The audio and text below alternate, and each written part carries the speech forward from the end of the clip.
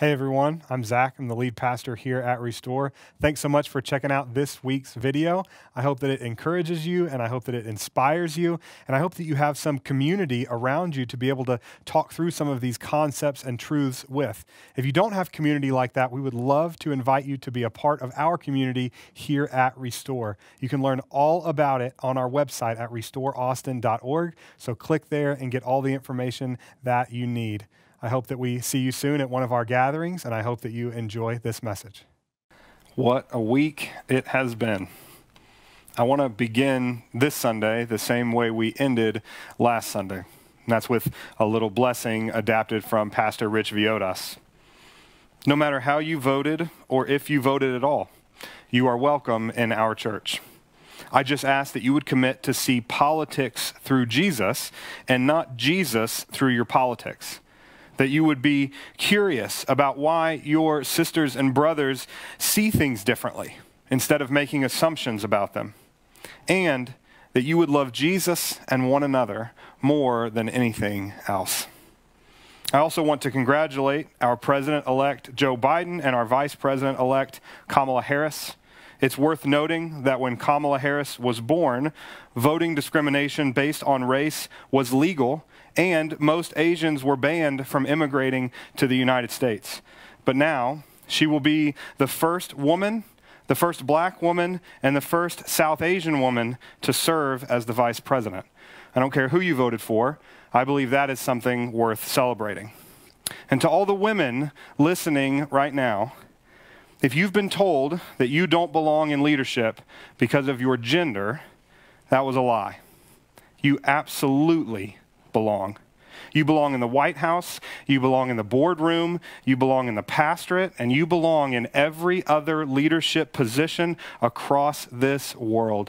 Don't ever let anyone tell you otherwise. I'm inviting everyone to join me in praying for Joe Biden and Kamala Harris as they embark on the difficult task of bringing our country together to solve the many issues we are facing. I'm also calling on everyone to do one last thing. And I want to actually speak to two groups of people for a moment. Those who are happy with the election results and those who are not. For those of you who are happy, I want to challenge you with this scripture. All of you should be of one mind. Sympathize with each other. Love each other as brothers and sisters. Be tenderhearted and keep a humble attitude. Don't repay evil for evil. Don't retaliate with insults when people insult you. Instead, pay them back with a blessing. That is what God has called you to do, and He will grant you His blessing. There's nothing wrong with being excited about your candidates winning, but there is something wrong with gloating, with mocking. Be tender-hearted, the scripture says. Have a humble attitude and be respectful of those who are upset about the election results. Don't stereotype people. Don't make assumptions about them. Don't group them all together in one big category. Actually listen to people. Seek to understand why they are upset or scared or uncertain. Treat people like they are God's image bearers, worth listening to because they are. Even if you are being insulted, Scripture says repay insult with blessing because that's what God's called you to do, and He will bless you for it. Remember, there is nothing Christ-like about being prideful, about being mean-spirited. Now, for those of you who are unhappy with the results, I want to challenge you with that same Scripture. All of you should be of one mind. Sympathize with each other. Love each other as brothers and sisters. Be tender-hearted and keep a humble attitude. Don't repay evil for evil. Don't retaliate with insults when people insult you. Instead, pay them back with a blessing. That is what God has called you to do, and He will grant you His blessing. Don't get angry. Don't lash out. Yes, those who won should be humble in victory, but you also need to be gracious in defeat. As a Christian, you are called to be gracious in defeat, even if the victor is not being humble. And don't throw a fit either. Don't make unsubstantiated claims. Don't buy into baseless conspiracy theories because you wish the outcome was different. There's nothing Christ-like about spreading disinformation. So regardless of whether you are happy or unhappy about the election, as Peter said in the passage we just read, the time has come for us to come together, sympathize with each other, and love one another as brothers and sisters, as children of God. I'm going to pray that we do exactly that, and then we're going to dive into today's message. Let's pray. God, I thank you for this morning. I thank you for waking us up after a long week. God, we come together as a church family here at Restore and as churches all across this world, and we pray for every one of our elected leaders. We pray for President Trump as he finishes out his elected term. We pray for Joe Biden and Kamala Harris as they prepare to transition into this difficult role. And we pray for elected leaders all over our cities, counties, states, country, and world as they lead people. We pray that they would do so with humble hearts. They would do so with your kingdom's purposes of loving our neighbor as ourselves in the forefront of their minds. In Jesus' name we pray. Amen. I can't believe we are already on week 12 of our year in the life of Jesus. If you've missed either of the first two series in our year, you can find them on YouTube, Vimeo, or anywhere you listen to podcasts. Just search Restore Austin and it will pop up. We've been walking through this life of Jesus now since August, and this morning we start a brand new series, and it is called Sermon on the Mount.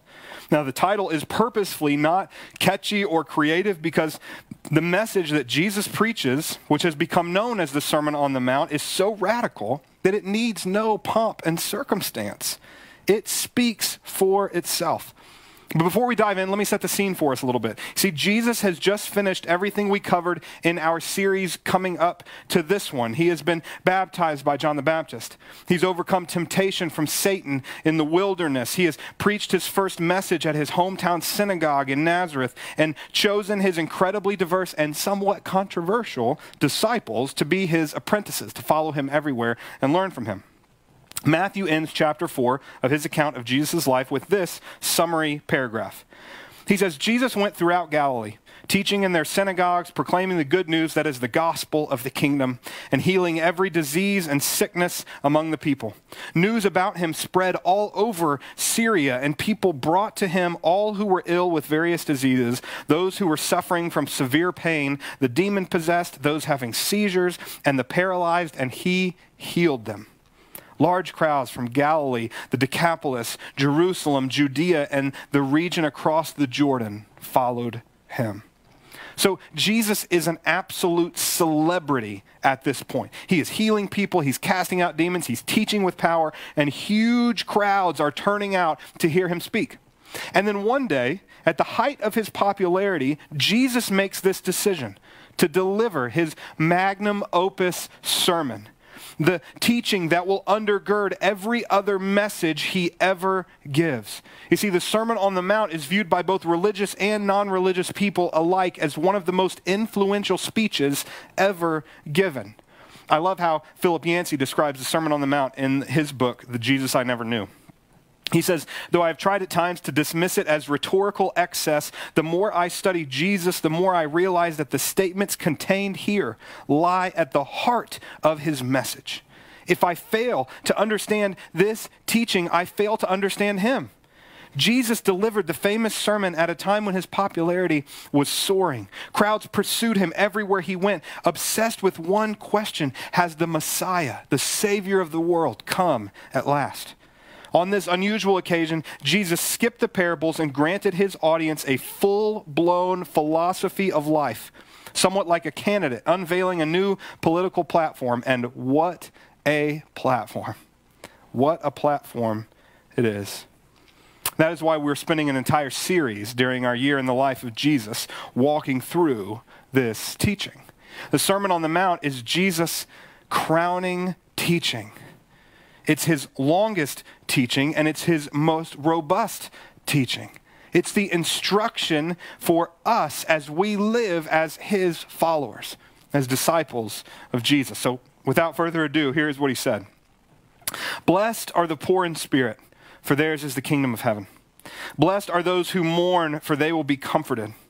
Blessed are the meek, for they will inherit the earth. Blessed are those who hunger and thirst for righteousness, for they will be filled. Blessed are the merciful, for they will be shown mercy.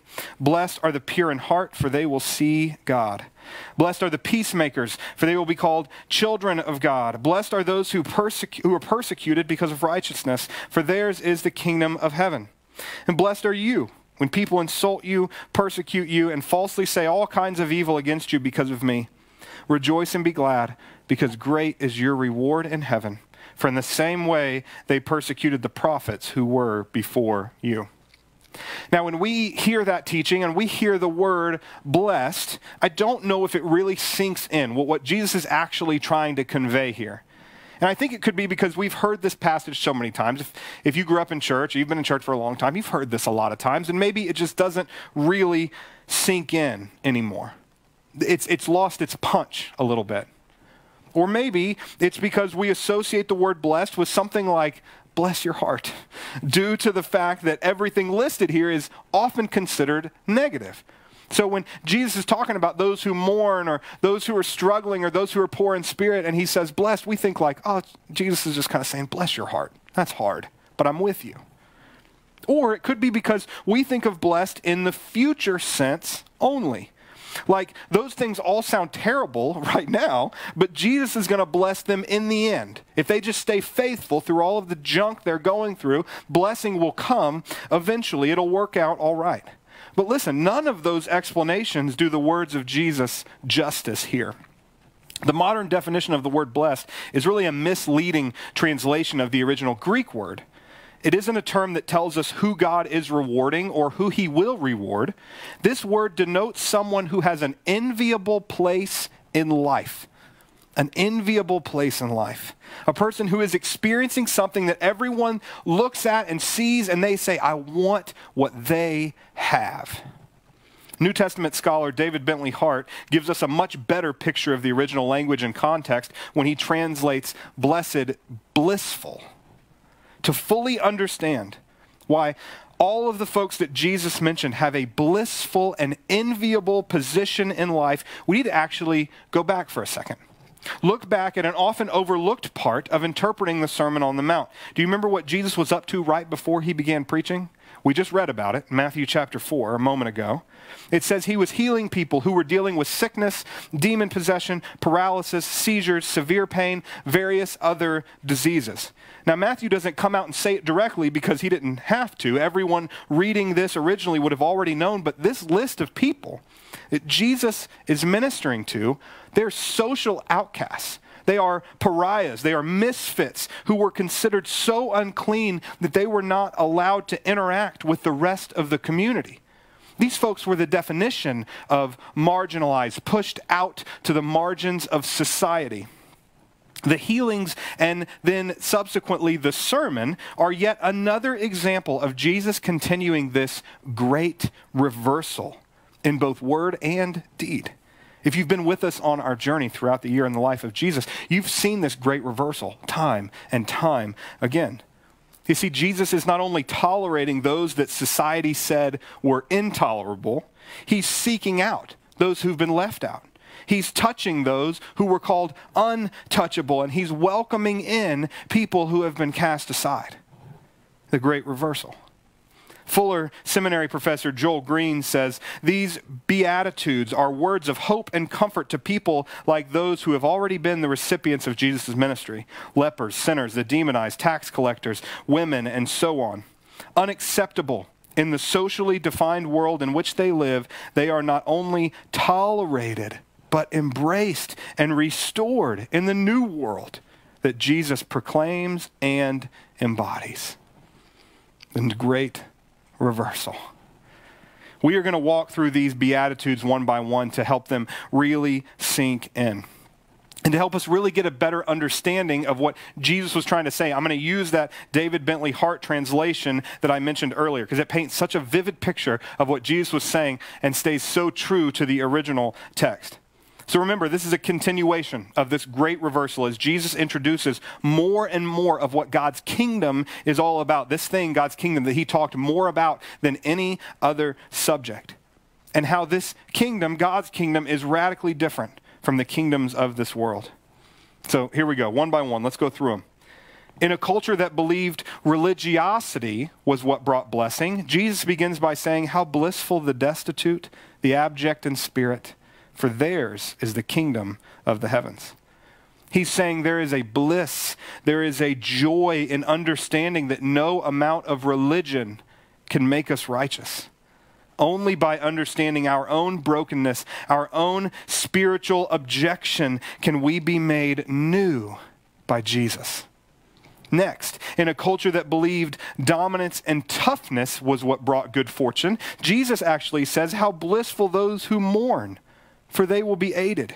How blissful the gentle, for they shall inherit the earth. He's saying there is a joy in allowing yourself to feel emotions, to process them internally, and to be open about them externally.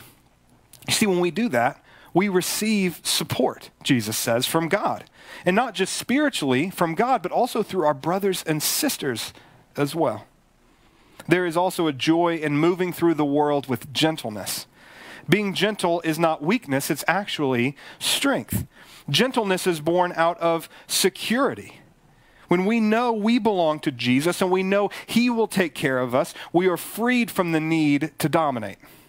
Next, in a culture that believed happiness came from these lavish parties with all the best food and all the best wine, Jesus says, how blissful those who hunger and thirst for what is right, for they shall feast. I love that.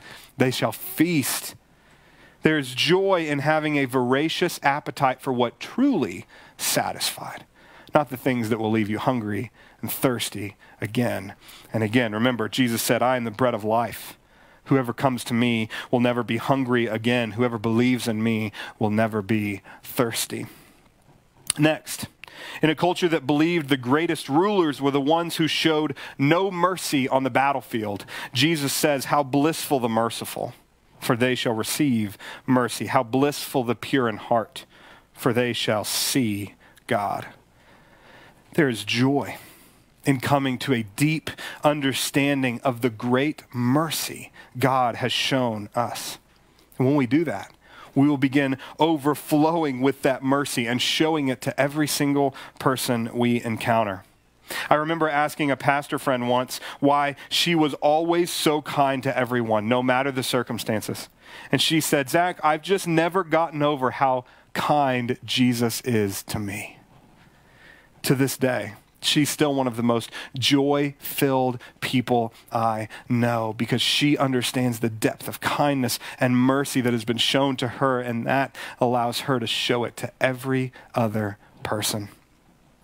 Next, in an honor and shame culture where blessings came from never challenging the status quo, Jesus says, how blissful the peacemakers, for they shall be called sons of God. Now you may be thinking, what does not challenging the status quo have to do with peacemaking?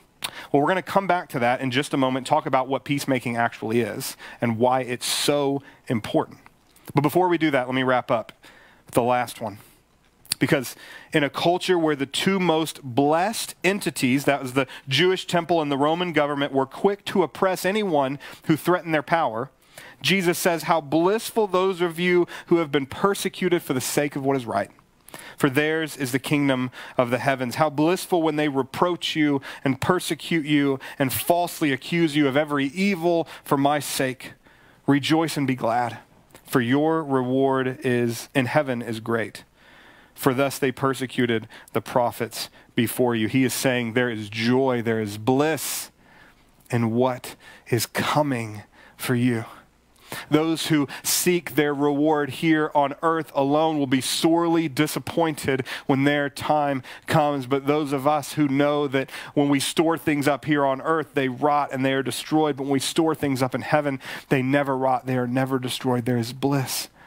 There's joy in knowing that and leaning into that in this life. This is the great reversal. It's crazy, but really try to understand and let it sink in that these characteristics are truly enviable They actually lead to great joy when we understand that not only is the kingdom of God radically different from the kingdoms of this world, it's actually better. It's better than anything we can experience here. The ways of Jesus are better than the ways of this world. I hope many of those Beatitudes spoke to you as we walk through them one by one just now, but I want to spend the rest of our time together focusing in on one that I believe is so vitally important in this cultural moment. In an honor and shame culture where blessings came from never challenging the status quo, Jesus says, "How blissful the peacemakers, for they shall be called sons of God." Now, I don't know if you noticed here, but of all the characteristics Jesus describes in Matthew 5 in his Sermon on the Mount, peacemaker is the only one listed with an identity instead of a reward. It's the only one listed with an identity instead of a reward. You see, instead of being blessed or comforted or shown mercy, it says peacemakers will be called sons of God. That's an identity. It's not a reward. In that culture, firstborn sons were representatives for their whole family on behalf of the fathers. They wore signet rings with the family crest that wherever they went on behalf of the father and the family, they could dip them in ink or hot wax, and they could actually sign legal documents, binding documents on behalf of the family. They wore family robes that were passed down generations and generations from fathers to sons. Do you remember the story of the prodigal son, right? You have this kid who doesn't want to be in the family anymore, and he tells his dad, "I wish you were dead. Just give me all your money and let me go do my thing." And he goes and does his thing, and he finds out just how little bliss and joy there is in running away from what the father has for him. And so he comes back, and what is the first thing the father does? Do you remember the story? He comes over the hill. The father sees him. The father runs to him. The son starts this rehearsed apology. The father doesn't even let him finish it. He interrupts him. You remember what he says? He says, "Go get the robe, a family robe, put it on him. Get the sandals, put them on his feet, and bring the ring, put it on his finger." He was being welcomed back into this representation of the family as going out as a representative of the father, the ring, the robe, the sandals. He was fully welcomed back in. That was the power of kind of fathers and sons in that culture. So when it says that peacemakers are sons of God, it's saying that we are actually acting on God's behalf every time we pursue peacemaking. We are his representatives. Here's another way of thinking about it. We are never more representative of God and his mission than when we are peacemaking. All the rest of them have a reward. Peacemaking has an identity. When we are peacemaking, we are wearing that ring, wearing that robe, going out as representatives of God and his kingdom and doing what he has for us to do. So what is peacemaking? Because it's not enough to just say we should be peacemaking. We have to know what it is. Well, I'm convinced that the American church needs a much better definition of peace than the one we are currently working with. When we speak of peace, we're usually referring to the opposite of war, right? War and Peace, the famous novel. There's peacetime, there's wartime. We really see it as the absence of conflict.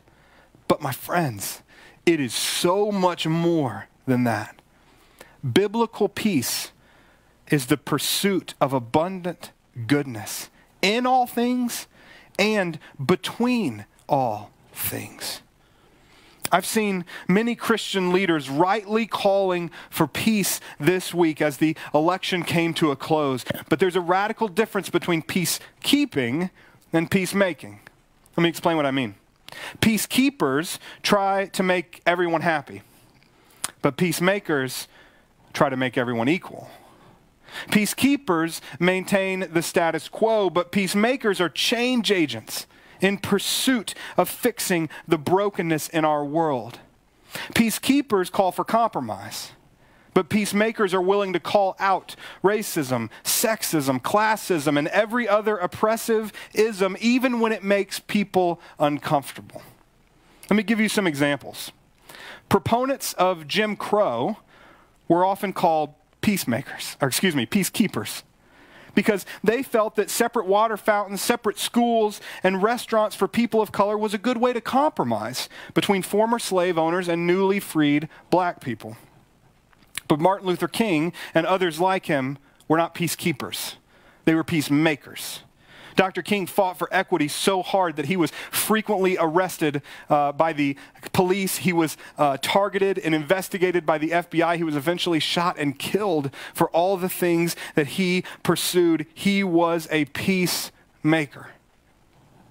Another example. Those who opposed women's suffrage were called peacekeepers. No reason to rock the boat.